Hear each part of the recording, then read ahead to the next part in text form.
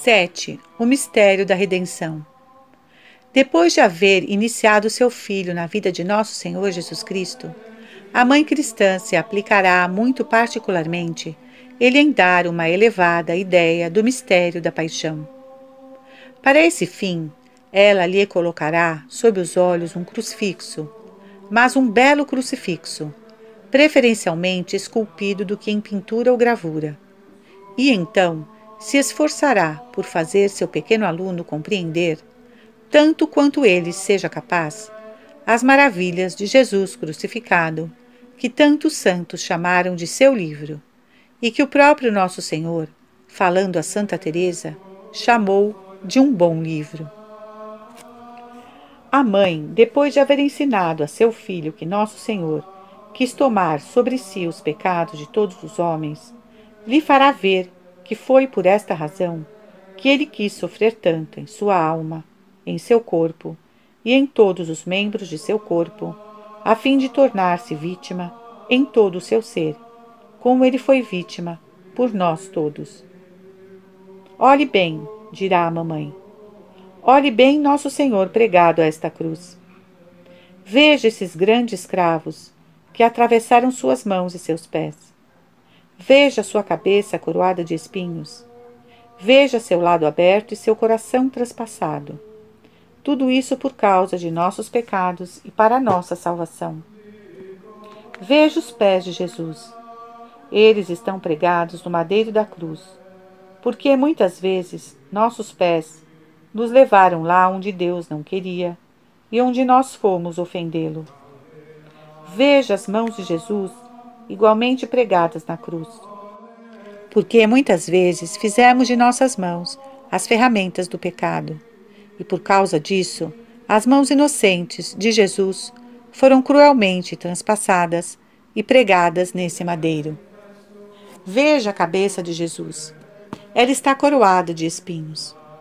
E esses cruéis espinhos, que machucaram sua cabeça, foram aí plantados por causa dos pensamentos orgulhosos que muito facilmente são acolhidos em nossas pobres cabeças.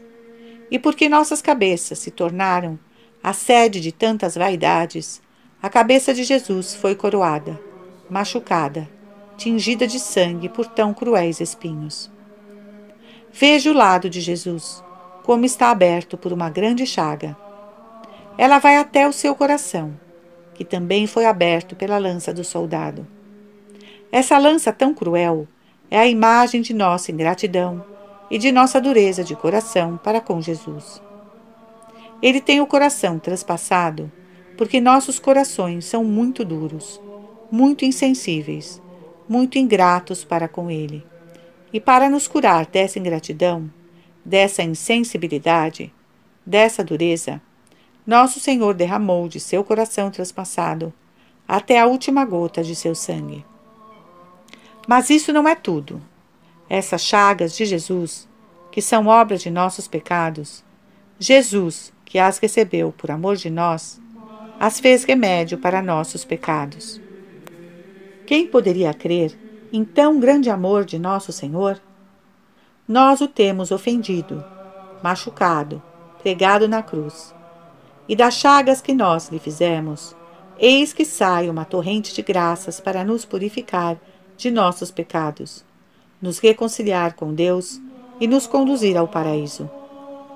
Por aí aprenderás, meu filho, quanto nosso Senhor nos amou, e quando vires a imagem do crucifixo, não deixarás nunca de agradecer interiormente a nosso Senhor por tudo que Ele quis sofrer para nossa salvação e de todos. É preciso fazer mais alguma coisa, e nós dois vamos agradecer a nosso Senhor por tudo que Ele fez em nosso favor. Depois de haver assim catequizado seu filho, a mãe, tomando o crucifixo em sua mão, beijará os pés do Salvador e passará em seguida para seu filho beijá-los. Ela fará o mesmo com as mãos, a cabeça, o coração de Jesus. E ela terá ganhado muito, se seu jovem aluno tomar o gosto de beijar assim a imagem adorável do Salvador crucificado. O que é isso? É a imagem de Nosso Senhor crucificado. E por que nosso Senhor quis ser crucificado?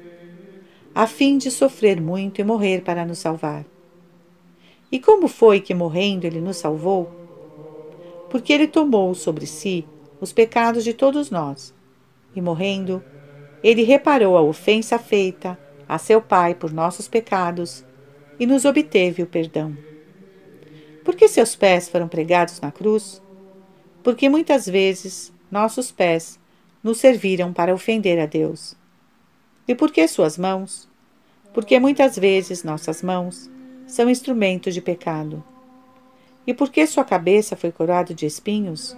Porque muitas vezes fazemos para nós mesmos coroas de orgulho e vaidade. Por que seu coração foi transpassado? Por causa da dureza e da ingratidão dos nossos corações.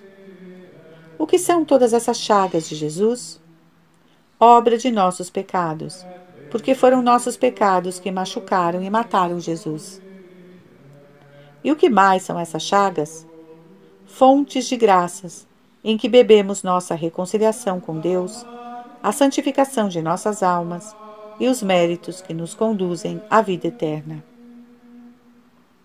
8. Os anjos. Anjos bons e maus.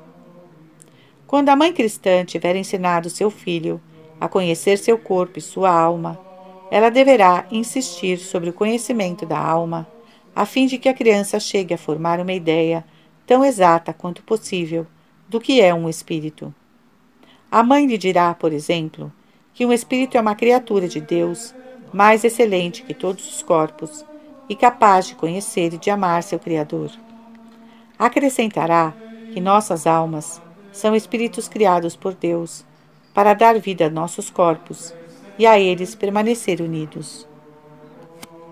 A partir daí, elevando mais alto o espírito de seu filho, a mãe dirá que Deus criou espíritos não destinados a viver unidos aos corpos, mas, ao contrário, a permanecer sempre sem corpo.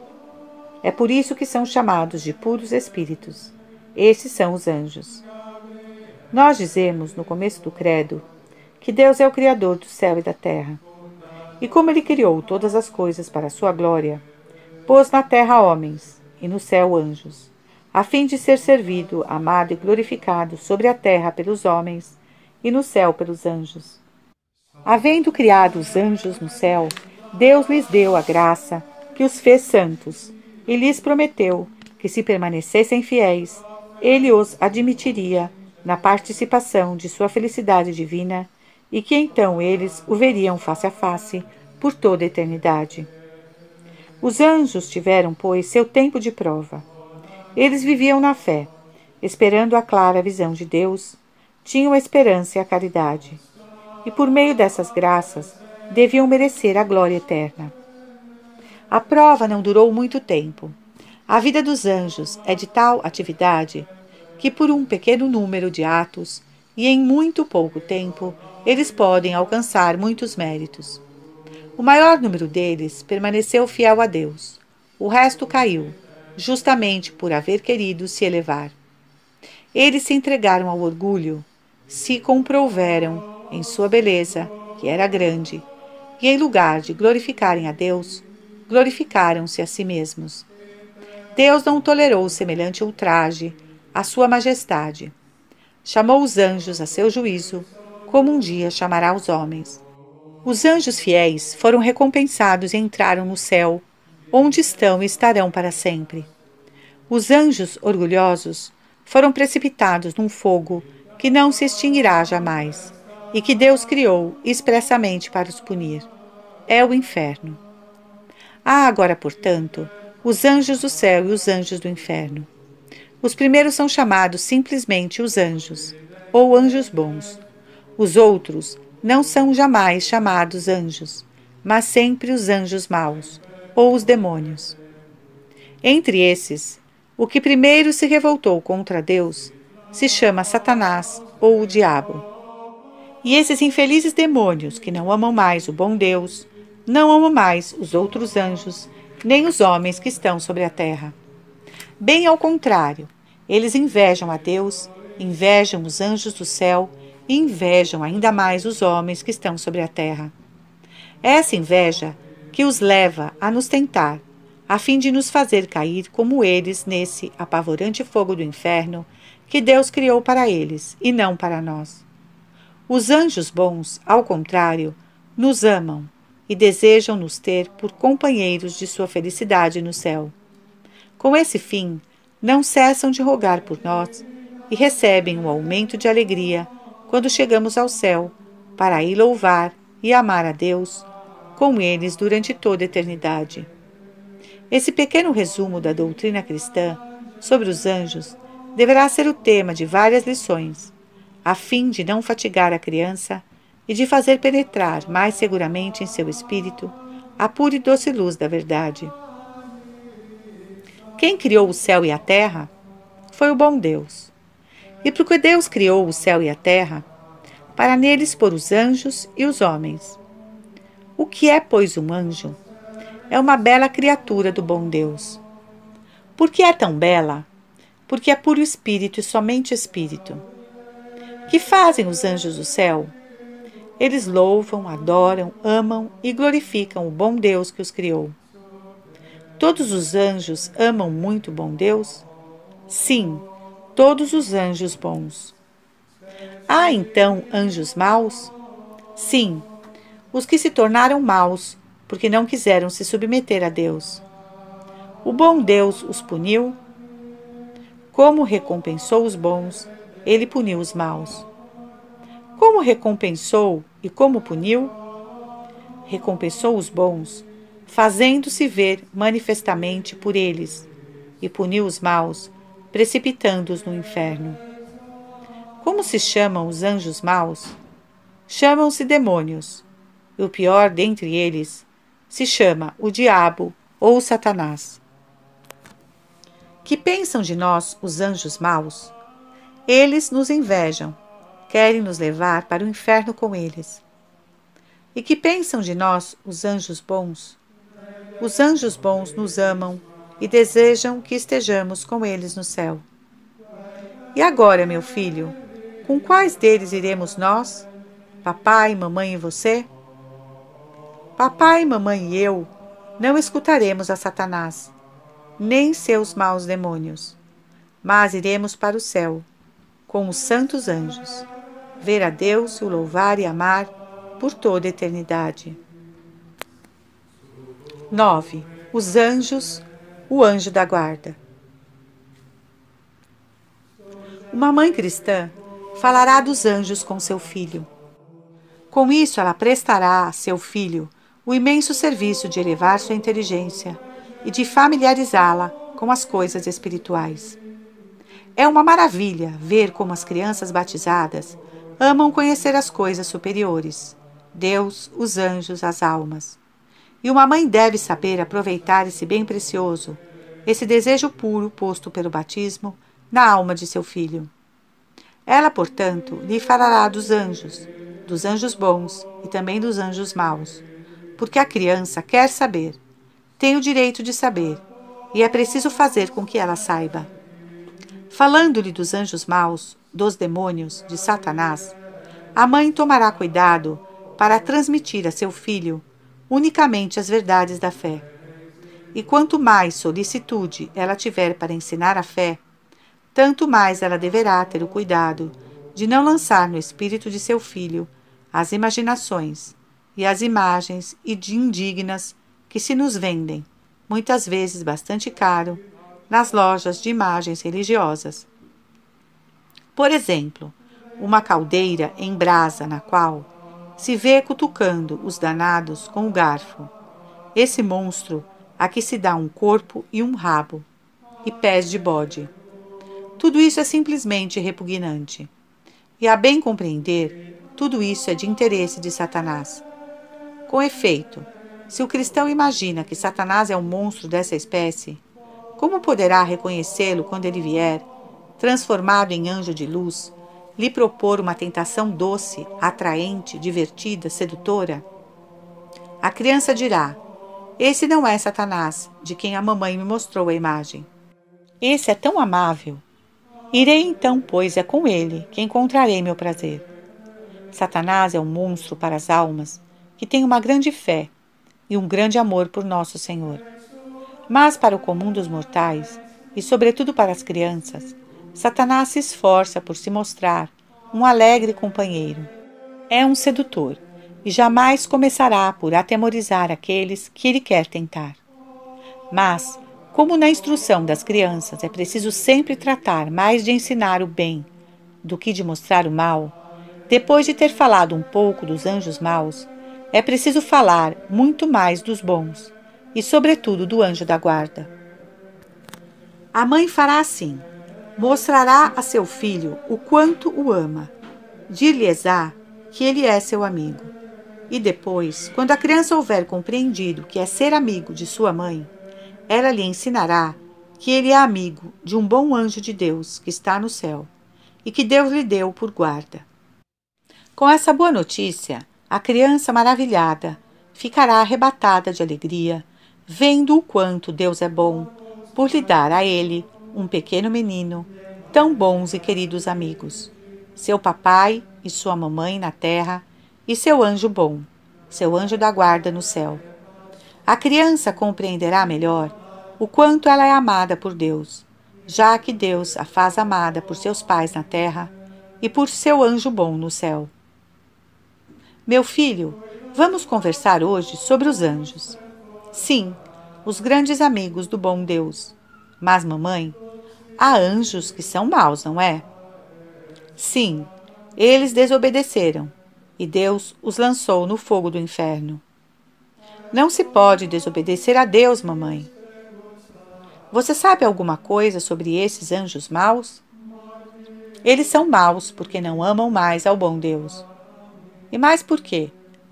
Porque não amam mais seu próximo. Ao contrário, o que eles querem é nos fazer mal. E que mal eles querem nos fazer? Querem que ofendamos o bom Deus, para irmos com eles para o inferno. E o que eles fazem para isso? Eles nos tentam. Quando o bom Deus diz obedece, eles dizem não obedeças. E quando eles nos tentam assim, mostram o inferno para onde querem nos levar? Eles não são bobos. Eles nos mostram somente o prazer que teremos, se fizermos nossa própria vontade. Esse prazer nos é permitido? Não, mamãe. Deus o proíbe, porque isso nos fará mal. E esse é o prazer que o bom Deus pune no inferno. Assim, meu filho, você tomará bastante cuidado se a tentação vier? Se ela vier, eu direi: vá embora, Satanás, eu quero amar o bom Deus. Muito bem, fazendo assim, você alegrará o bom Deus, e também o papai e a mamãe, e também um grande amigo de meu filhinho. Quem, mamãe? Seu anjo da guarda. Meu anjo da guarda? Seu anjo da guarda é aquele a quem Deus encarregou de guardar sua alma e seu corpo, de rezar por você, de amá-lo tanto que o levará com ele para o paraíso.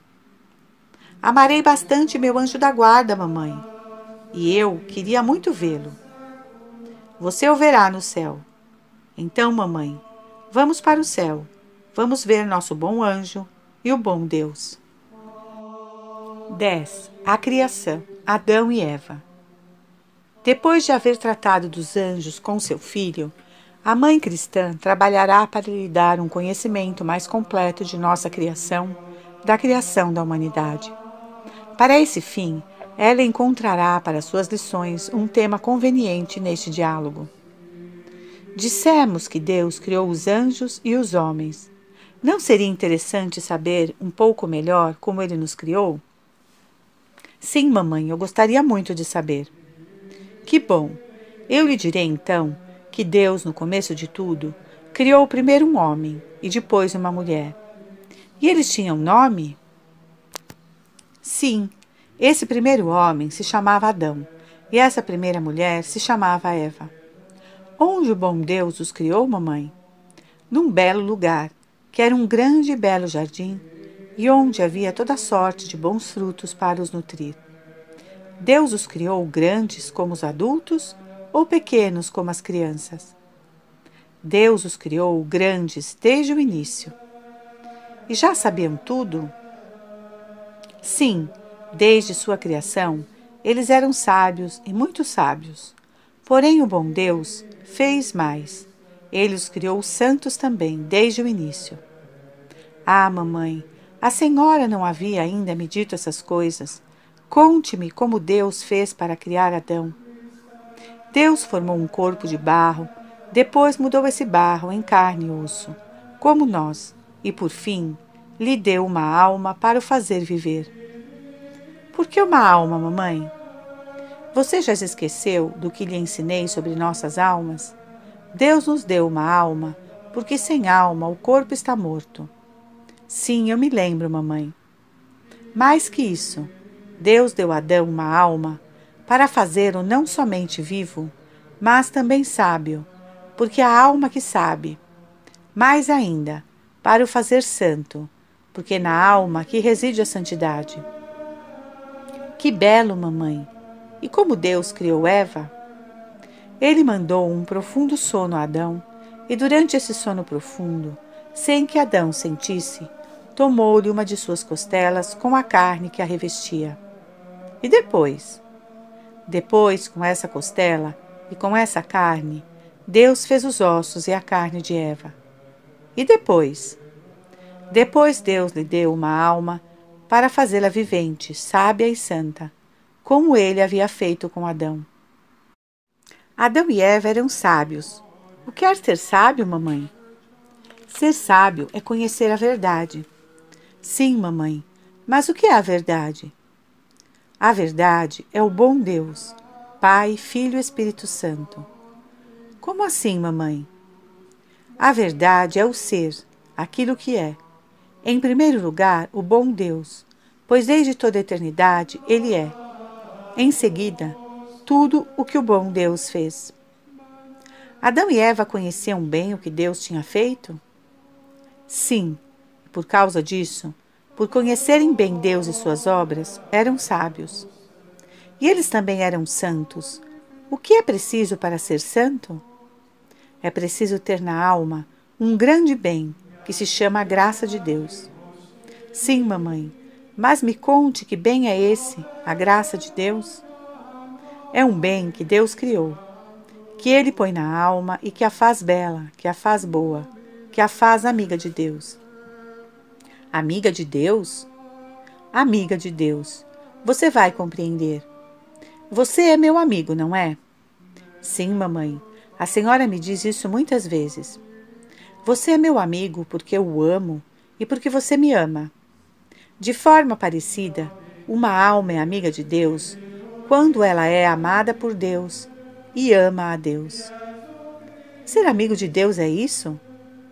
É o maior bem que podemos possuir sobre a terra. Os anjos, mamãe, também receberam a graça de Deus? Sim, certamente Deus a concedeu a todos. Mas os anjos maus a perderam? Foi perdendo-a que se tornaram maus. Então, perder a graça, tornar-se mau e desobedecer a Deus é a mesma coisa? Sim, e é justamente isso o que se chama de pecado. Então, o pecado é um grande mal, porque nos faz perder um grande bem. Isso mesmo, você disse bem. Adão e Eva conservaram a graça de Deus? Infelizmente, não. Eles a perderam, desobedecendo a Deus. Mas como? Deus lhes havia proibido comer de um fruto do jardim. E apesar da proibição de Deus, eles comeram, e assim deixaram de ser seus amigos.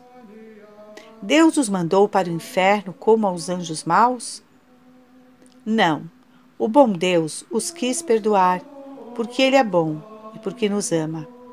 E veja quanto é preciso agradecer ao bom Deus, porque se Ele não tivesse perdoado a Adão e Eva, todos os homens estariam perdidos com eles, e todos como eles teriam caído no inferno. Oh, mamãe, mas como pode ser isso? Escute bem isso. Deus tinha dado sua graça a Adão e Eva, mas de tal maneira que, se eles a guardassem, a teriam transmitido a seus filhos, e se eles a perdessem, tê-la-iam perdido por eles e por nós. Eles pecaram e por isso não puderam nos dar senão uma natureza na inimizade com Deus. É por isso que, se eles se perdessem, eles nos teriam perdido, todos com eles. O pecado é uma grande infelicidade? A maior das infelicidades. É por isso que devemos ser muito fiéis a Deus, tanto mais que Deus tem sido bom para nós, perdoando Adão e Eva, e a nós por causa de nosso Senhor Jesus Cristo. A senhora disse, por causa de nosso Senhor. Como assim, mamãe? Essa é uma coisa muito grande e bonita, filhinho, que guardaremos para outra lição. 11. O pecado e a redenção. No ponto em que chegamos de nosso catecismo, a mãe tem para ensinar a seu filho o mistério de nosso Senhor Jesus Cristo ou a obra de nossa redenção. Aí está todo o cristianismo. Com efeito, a religião está toda resumida em dois homens, um velho, outro novo. O velho é Adão, o novo é nosso Senhor. O velho é o pai da natureza decaída, o novo é o pai da natureza regenerada. Todos nós caímos com Adão. Somente em Jesus Cristo podemos ser levantados. Todavia, se em Adão perdemos muito, recuperamos muito mais em Jesus Cristo. Adão nos fez perder um paraíso terrestre. Jesus nos abre o paraíso celeste, e tudo é mais do que compensado por nosso Senhor. Para fazer penetrar essas grandes e esplêndidas verdades na alma de seu filho, a mãe lhe ensinará primeiro em que estado nossos primeiros pais foram criados, depois lhe ensinará a história da queda e, enfim, as consequências de tão grande culpa. A mãe lhe mostrará que, em consequência desta primeira infelicidade, todos os filhos de Adão poderiam ter sido para sempre lançados no inferno com os demônios, se não houvesse uma grande maravilha da bondade de Deus. A essas palavras, a bondade de Deus, uma grande maravilha, a criança será tocada e pedirá para saber. Quando uma criança pede assim o alimento da verdade, é um sinal muito feliz e um momento de que se deve saber aproveitar. A mãe aproveitará. Então, ensinará a seu filho o mistério da encarnação. Ela lhe dirá como o Filho de Deus nasceu da Virgem Maria, lembrará o estábulo de Belém, far-lhe-á rever a bela imagem do menino Jesus, da Virgem levando o menino Jesus em seus braços. Porém, o ponto em que ela deverá então mais insistir será na nossa redenção, começada na encarnação e consumada sobre a cruz. A imagem de Jesus crucificado voltará então, com a devoção às 5 chagas. Será necessário então fazer a criança compreender que nosso Senhor quis fazer-se homem a fim de poder sofrer e morrer, e assim levar a punição devida a nossos pecados. As lágrimas de nosso Senhor em seu berço, em sua agonia e sobre a cruz, tocarão a alma da criança. O sangue derramado pela divina vítima falará a seu coração, e ela crerá que Jesus nos amou. Então a criança terá o espírito bem disposto para receber essas grandes verdades, que o bom Deus, para nos perdoar, aceitou como satisfação os sofrimentos e a morte de nosso Senhor. Que nosso Senhor sofreu em sua vida e em sua morte para nos poupar dos suplícios do inferno. Que ele foi crucificado para que nós não fôssemos condenados, e que ele morreu a fim de que nós tivéssemos a vida eterna. A mãe fará a seu filho como que sentir vivamente o duplo mistério da justiça e da misericórdia do bom Deus. Mistério de justiça, em que Deus quis que o pecado fosse punido, e quis que fosse punido na pessoa de seu filho inocente. Mistério de misericórdia, em que Deus, aceitando a satisfação de seu divino Filho, perdoa a Adão e a seus filhos, e nos abre seu paraíso como a filhos bem-amados, todos cobertos pelo sangue e pelos méritos de nosso Senhor. A conclusão dessas lições será fazer a criança reconhecer a bondade de Deus, a graça de nosso Senhor Jesus Cristo, e por conseguinte levá-la a amar seu Criador e seu Salvador. Quando uma mãe houver trabalhado assim a instrução primeira de seu filho, ela poderá enviá-lo ao catecismo na igreja. Ele terá os ouvidos abertos para receber a boa palavra e o coração bem disposto para que esta deixe nele frutos excelentes. Assim seja. Meu filho, eu conheço dois homens, dos quais um é o primeiro, o outro o maior do mundo.